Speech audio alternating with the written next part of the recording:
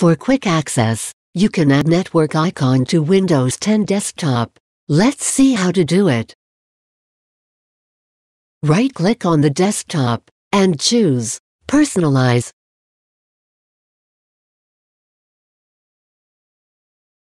Click on Themes, presented left side of the window. Click on Desktop Icon Settings. Under Desktop Icons, click on the checkbox present before Network. Click on Apply. Click on OK, and close the window. Now, you can see network icon on your desktop. Double-click on network icon to access it directly.